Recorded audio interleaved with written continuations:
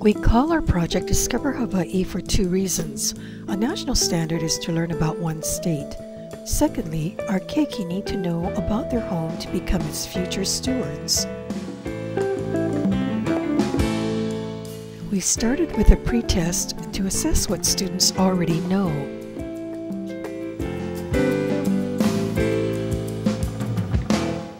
For more discoveries, our librarian designed an online scavenger hunt using the educational site Enchanted Learning. Tiny dot on the map, what else, Jake?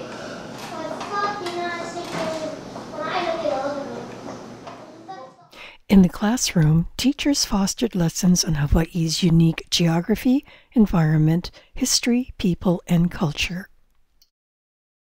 In language arts, students read Hawaiian legends and folk tales, then created dioramas and later captured their stories on the computer.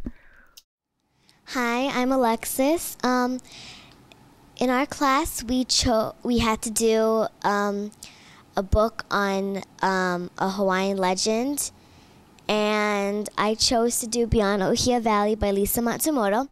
This is a scene from my book. It's a diorama, and the main character is a tree snail, Kuhui, and he is a tree snail who lives in an ohia tree.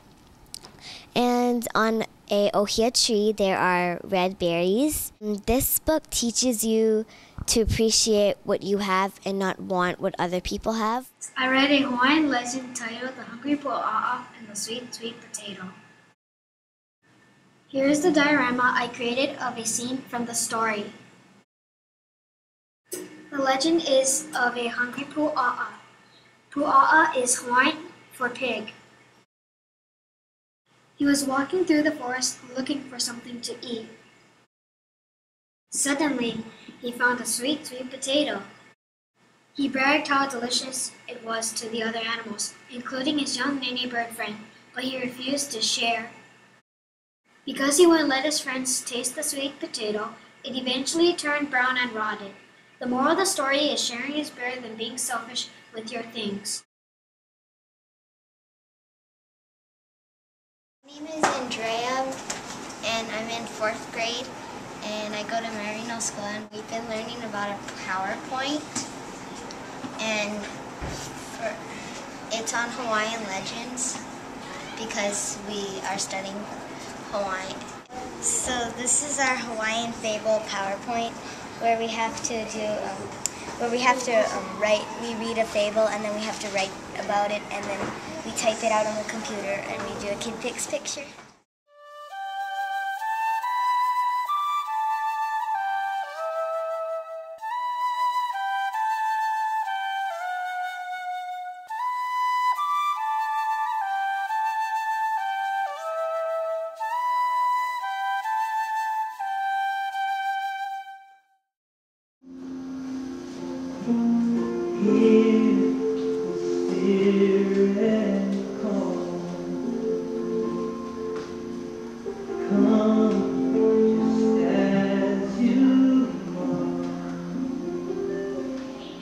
Now, first item on your paper, wanted you to think a little bit about why you thought it might be important to learn about Hawaii. To learn about Hawaii because there are different cultures among people who come from different nationalities. I think it's important to me to learn about Hawaii because our culture is very unique and special. I would like to be able to teach people about our culture. For instance, the hula, the music.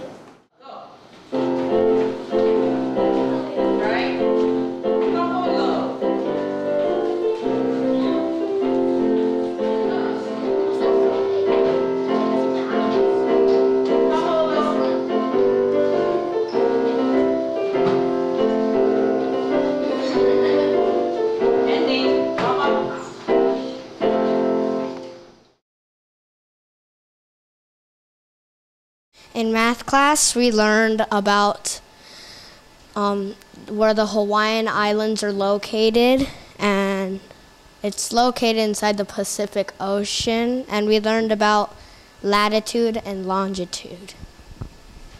And we also learned about the map scale, which is when 1 inch is like 50 miles, and half of the 50 miles is 50 kilometers.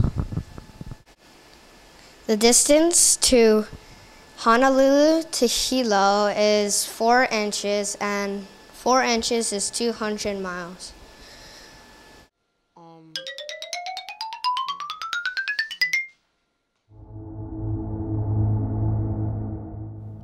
In science class, students learned our islands were formed by volcanoes, then did experiments to stimulate an eruption.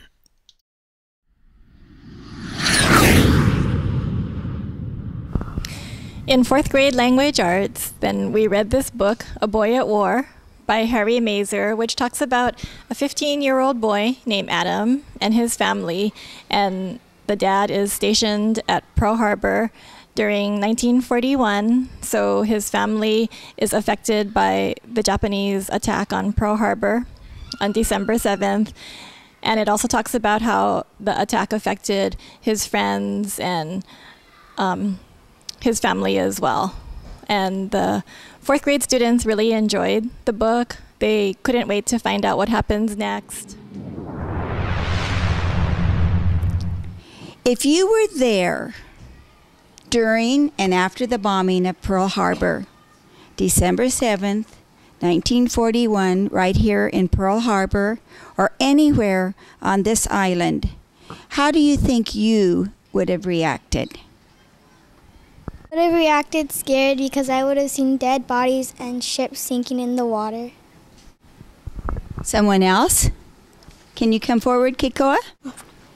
My reaction would be frightened and in shock of seeing all those ships' explosions. I wonder if you can cite or talk about how life is different today than it was in 1941. Well, now we're friends with the Japanese, but before we were enemies with them. Anything else? And now there's much more cities in Honolulu. Okay, anybody else? John? Back then, Honolulu, Hawaii, all of the islands were only territories of the United States. Good. Yes, we have become a state since that time, right? After reading and talking about the place, we finally went to visit Pearl Harbor and see the Arizona Memorial in real time. It was awesome to ride the ferry out in the bay and walk on the memorial sitting above the sunken Arizona. Then we looked at the names of all the men who had died on this ship December 7, 1941, 70 years ago. I felt very sad this happened.